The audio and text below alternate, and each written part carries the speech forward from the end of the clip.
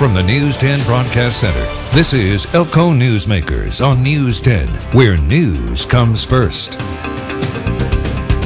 Good afternoon. Welcome to today's edition of Elko Newsmakers. I'm Terry Hritz, sitting here with Nevada Governor Jim Gibbons, who's on his rural tour. Governor, welcome back to Elko. Terry, thanks for having me on your show. Do you have a theme song for this year's tour?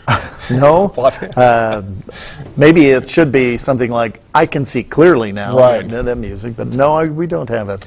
Started your tour on Monday, Carson City, and made your way here to Elko, but moving on to Winnemucca and down the road, ending up in Virginia City. Maybe we can talk about it, I guess, halfway through the tour, technically. How's it been going for you? But you know, it's been a wonderful experience. What we thought we would do, and this is maybe unique, I've done a lot of tours around the state as a congressman. Now I'm as governor doing something a little bit different. I'm bringing government to the people of Nevada.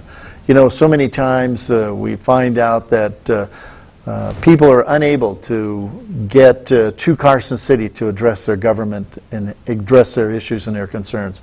So throughout this trip, I've brought with me several of my departmental directors, and they've been available in various stops. And that has resulted in them not only seeing what the state is doing and what the concerns are of these people, because so many times they get locked up in that little cocoon of a building in Carson and never really see outside. So we're finding that this has been a very unique experience, and it's been great. We're halfway finished, as you say, and I anticipate that what we're learning on this tour is not only going to help us solve some of these problems, but it's going to help us as a state government be a better government for the people of Nevada. You probably need a Western mansion out here, because you've been out here a lot lately. You were just here just a couple weeks ago touring the fire devastation throughout Elko County. And I do want to talk a little bit about the wildfires and talk about the meeting you have coming up in Boise that you did talk about a couple weeks ago when you're here. But when you were here a couple weeks ago, Elko County was on fire. Right. And we toured some of that, those areas, and maybe you can talk a little about your assessment of that. And of course, today it's cloudy, it's rainy, a great break for firefighters. Well, you know, I'm so glad to see the clouds move in and a little rain start to you know, fall.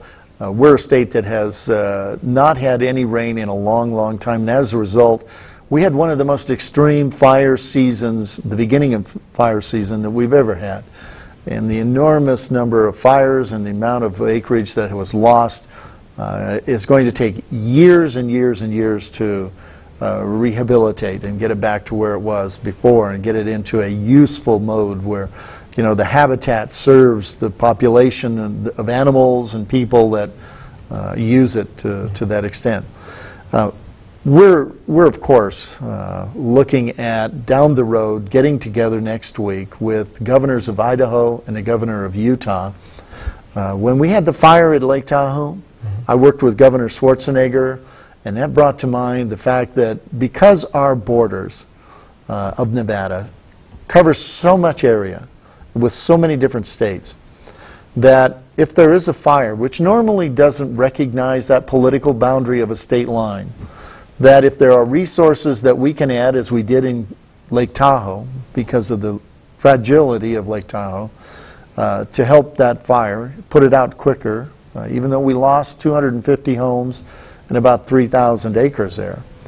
You know, there are times when we could use resources in another state. So I worked out an agreement with California, and now I want to take that model of working that agreement and use it with Idaho, use it with Utah on our borders, because these are the areas where we see major fires, like in Elko County last year, this year.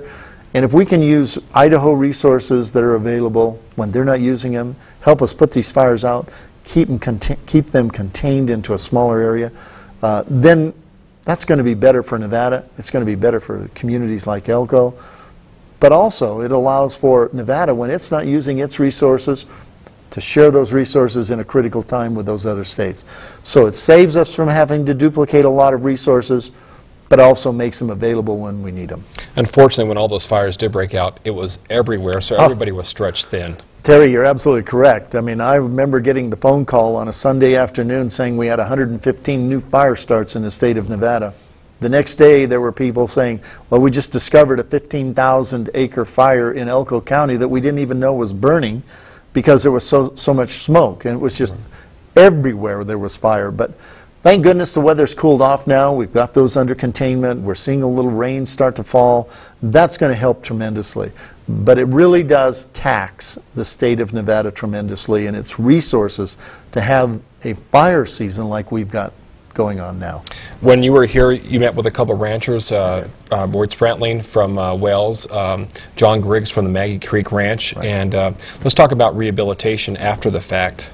One of the real tragedies is trying to deal with the massive acreages that are burned, and if we do not address the rehabilitation quickly, then what we see are two devastating impacts. We see invasive weed species, the cheatgrass, move in, and it has very little food value except in the early greens part of this stage of its life.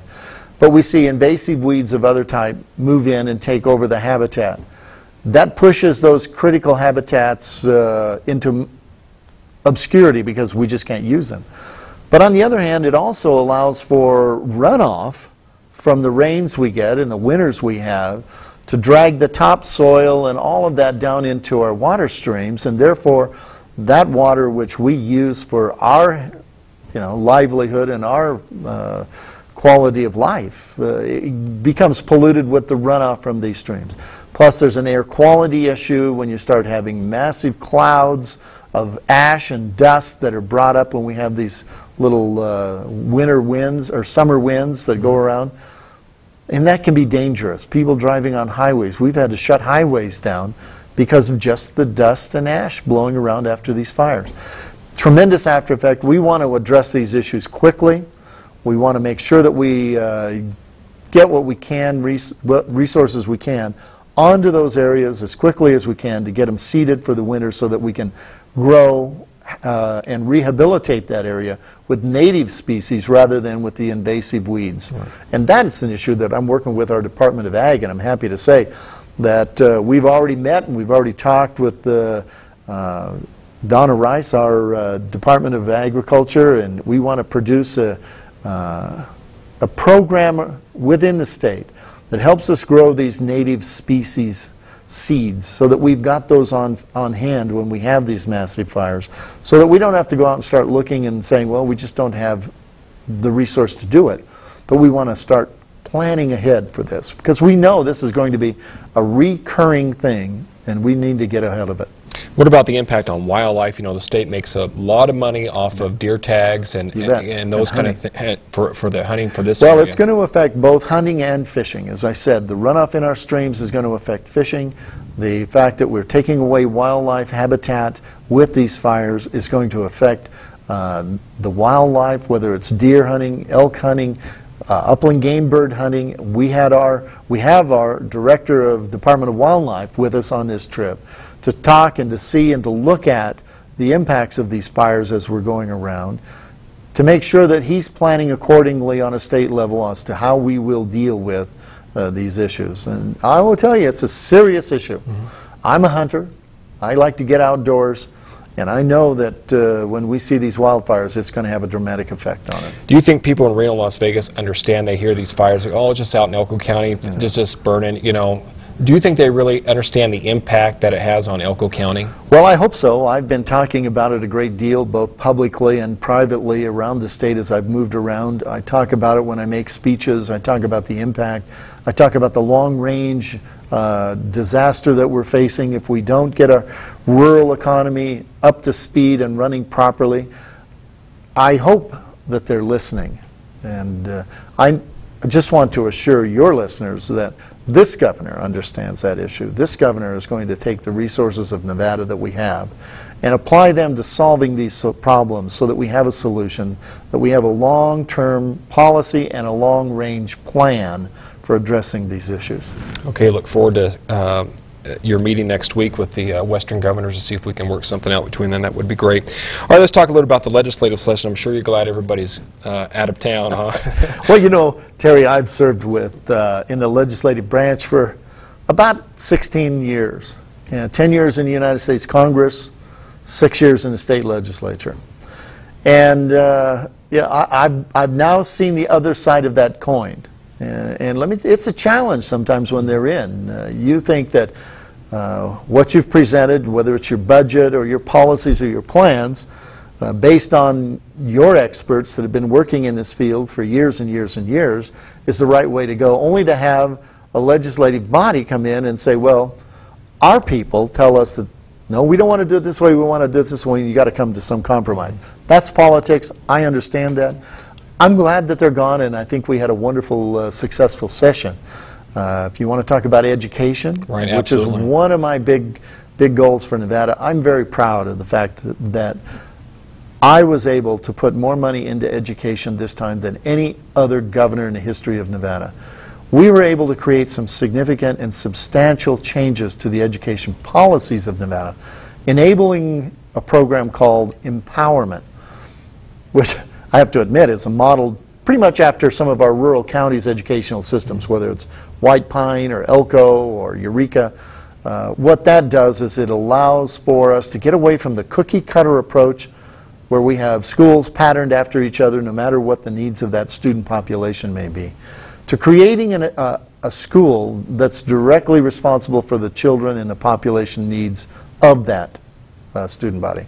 So they can control the curriculum, they can control the length of the school day, they can control the number of school days in a year, they can control the budget. But at the end of the day, it is that principal, who's the CEO of that school, is responsible for the outcome and the education of those children. It has been remarkably successful across the board in other cities and other communities in other states. Incorporating it into Nevada's educational system is a huge step forward for the education of our children. When you were running for governor, you brought up the word empowerment. People were running to the dictionary trying to figure out what this meant because there was some opposition to it at the beginning, but I think people have come to learn more about it as you went along. Is that what you came across? Absolutely, and we're finding out the success of these pilot programs that were started last year as well is so enormous in that they cannot deny now what empowerment is and how effective it is with regard to the education of children. Okay, let's talk a little about something that's been affecting Elko County, and that's been our air travel. Right now, no air service between Elko and Reno. It's been that way for a while. Right. During the legislative session, they were asking for $1 million. They got $500,000. Still a start, though, to help offset the cost of getting someone in here to provide that service. Well, I will give great credit to John Carpenter and Dean Rhodes because they're always talking about air travel and the lack of air travel into Elko County. And myself, coming out of the air tourism industry, I was a pilot for Delta and Western Airlines. I understand the need for air travel in a modern 21st century environment. Elko was sort of shortchanged when air travel was dropped from some of the routes. Yes, it was very expensive to get to and from Elko by air, but in some cases we need to have air traffic or air transportation into a community if we're going to move a community into the 21st century. People expect that today. You know, in Nevada, miles are to us as years are to some eastern states. Right. So when we have to go somewhere, it's either you plan to drive a long time or you have to fly if you have to get there quickly. I think, you know, one of the things the legislature did was to include, with our support, a pilot program to seed money, as you would call it, to help encourage other airlines. I talked to other airlines. I talked to Delta. I've talked to SkyWest about renewing, and they said renewing their service to Elko. They said they would look at it, and of course they look at the cost per seat mile, and whatever their decisions are will of course be private sector, but at least we've got some money to go after and make a case to maybe even some other airlines as to bringing service to Elko. To me, it's very important. I like to fly. I mean, it's been in my life's blood for a long time, and certainly I like Elko, and if we can get air service into Elko, I can get here more often than I do, and I like that idea.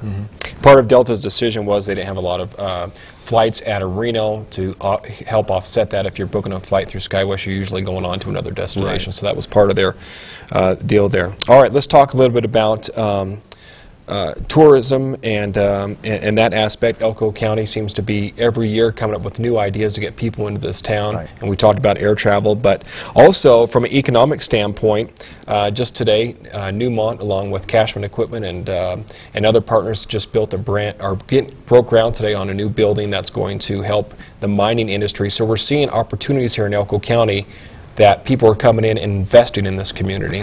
Well, you know, Elko County is probably one of the richest counties in terms of natural resources, whether it's outdoor experiences for the hunter, the fisherman, the camper, the hiker, the outdoor enthusiast, or whether it's the mining industry looking for resources in the ground and the opportunity that brings, or whether it's just the quality of life that people enjoy when they come here and want to live here. Elko, to me, is one of the most beautiful places on earth. I understand it, and I think if people knew and understood the scenic aspect and what Elko has to offer, and the only way you get that understanding out there for people outside of our borders, outside of the governor, is to advertise. And so the more we do, the more we invest, and we have got the Economic Development and Tourism Authority in Nevada that is responsible for marketing not just Las Vegas and not just Reno, but marketing the state of Nevada to new businesses. I think you're going to see, as we keep the infrastructure moving ahead, as we keep our educational system growing and where we produce an educated workforce, we're going to see more people looking at Elko, not just as a tourist destination, but looking at as a long-term residency destination for their life. Because this is one of the most attractive places, I feel. And I've been around a lot. I've seen a lot of places in the United States, and I'll tell you, Elko County certainly has you know, a ranking right up there at top in my book. Let's talk about the mining law and a meeting that's going to be coming up here in a couple weeks to talk about the mining law and if we need to change it and those kind of things. Maybe you talked a little about it at the Chamber of Commerce meeting today that you were at. Maybe you can talk a little about that and the state's input on this. Well, you know, the mining law was established in 1872. It's called the 1872 Mining Law. And it has worked for Nevada for all of these years. For 135 years, it's worked. What we need to do is maybe modernize it for the realities of today's mining, but we don't want to change it so dramatically and so drastically that we destroy an industry that means so much to everybody. It's not just a job, as some people would say. It's an industry which supplies the quality of life essentials to states and countries around the world. When you start thinking about safety, you start thinking about the connections in airbags on automobiles made of gold, probably right here at one of our mines. When you start thinking about medical instrumentation and connectivities, those connections, those wires, all of those parts made from products produced in mines in Nevada. When you start thinking about transportation, you start thinking about all of the products that go into an airplane, for example, that are made that have to be mined. When you start thinking about our food supply and the equipment that comes to help make our food supply better, more of it to keep it cheaper, it's made with equipment that's products of mines. Across the board, mining is one of the most important and essential industries, not just in Nevada, but in this country. The economy of this country and the national security of this country depends on mining. So we want to make sure that any proposed changes by somebody east of the Mississippi who does not understand mining, we want to make sure that they don't destroy the industry which is protecting us all in our national security, whether it's military or otherwise, whether it's assisting us in the quality of life, whether it's medical or safety, is not destroyed by their radical beliefs that we need to get rid of mining. So I'm going to watch very closely what this legislation is proposed to do. And I'm going to advocate, and I'm going to be talking with our federal delegation about this legislation. I want to make sure that we do not let something go through that is going to destroy the industry, which is so important to Elko, so important to Nevada, so important to the United States as mining. What about the UNR Fire and Science Academy? They've had a cut in their grants, and that's a very important, another one of those very important parts to Elko County. Well, anytime you see the wildfire situation, anytime you see a house on fire, you have to be grateful and thankful that we've got so many first responders that are of such a quality and so professional that they're willing to rush into a burning area to rescue and save and protect people. The only way we get them in that well-trained arena, into that status of being a true professional, is through institutions like the Fire Academy out here. We have to make sure that we allow that to operate. It's a world-renowned, world-known Fire Science Academy, and it has produced a number of exciting new changes to how fires are fought, how firemen are protected when they get in there, new equipment, and all of that strategy and all of that training is the result of a Fire Science Academy. For it to lose its funding means that people don't have that appreciation for what it's being produced. So as a state, I want to make sure that we do what we can to assist the Fire Academy with its grant process. I'm happy to lend my support to any of the federal grant funding formulas for them to apply for, to make sure that they have the resources to keep the doors open, to keep people coming and learning, so that when we have a disaster like we've been suffering through, can turn and say thank you to the firemen who saved our homes, or saved the land, or saved a life because of the training they received out here. I want to make sure our Winnemucca viewers get a chance to hear something about their city. You're going to be heading there right after this, and they had a major wildfire that came very close to town during the wildfires that we had here. What are we talking about, Winnemucca? You know, we're going to go there. We're going to talk about the same thing. We're going to talk about what we're doing in terms of resource allocation, resource policies, being able to utilize the state resources when they're called. How do we fight fires? What are our challenges in whether it's Winnemucca, Elko, or Reno, because the Reno fire came right down to the backyards of houses, just as it did in Winnemucca.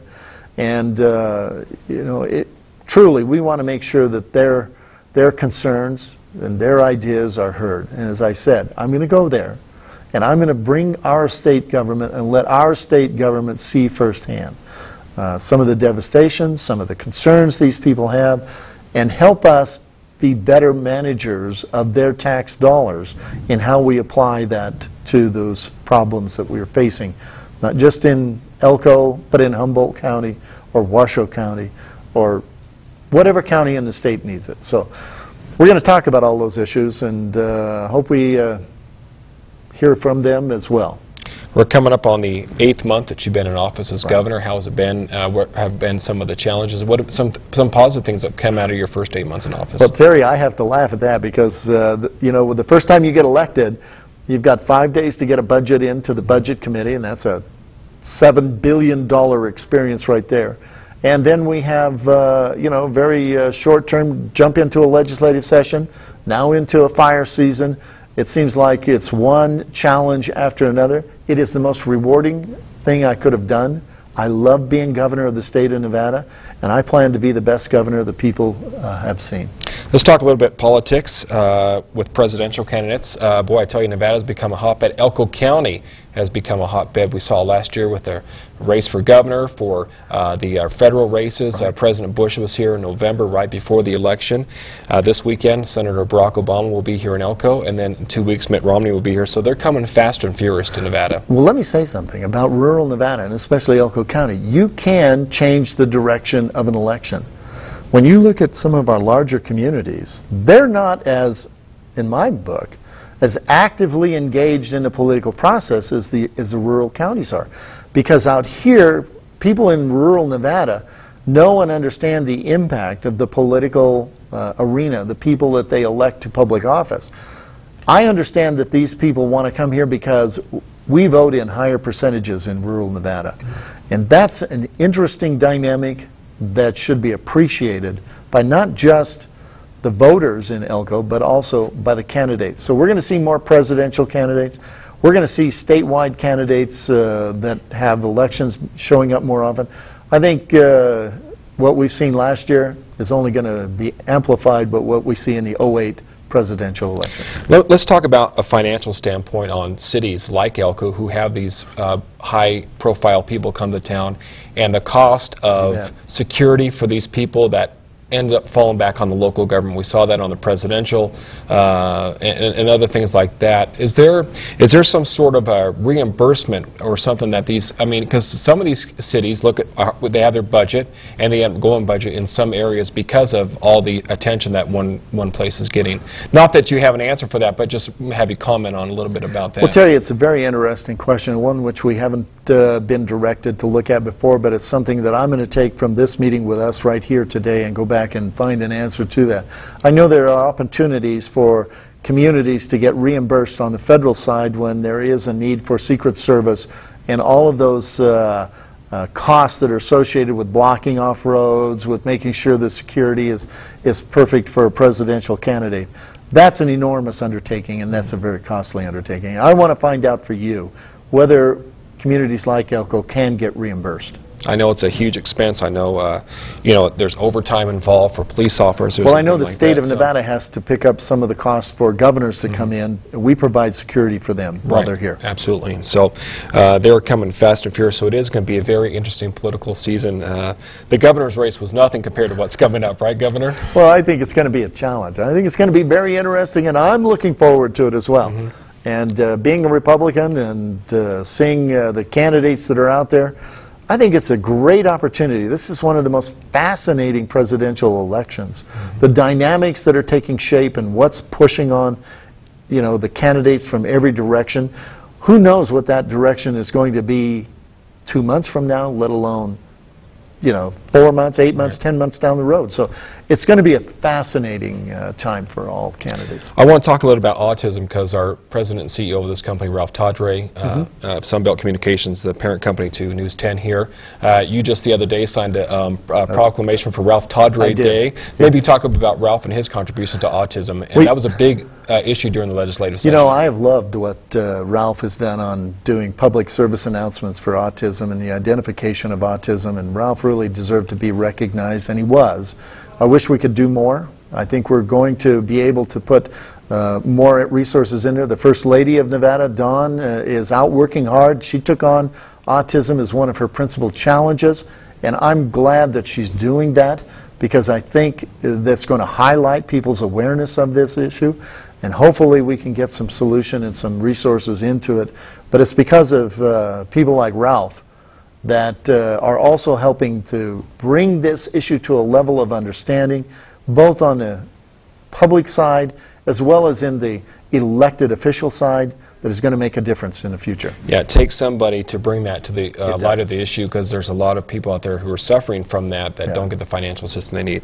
Governor, the Elko County Fair is coming up in a few weeks, so we might see you back again for that, huh? I'm hoping to be back for it. I plan to be back for it, so we'll see you then. All right, Governor, thanks a lot. Thank you, Terry. Nevada Governor Jim Gibbons has been our guest today on Elko Newsmakers right here on Channel 10. For a repeat of this show, you can log on to our website anytime, 24/7 at KENV-TV.com. Until next week, I'm Terry Hritz for Elko Newsmakers here on News 10.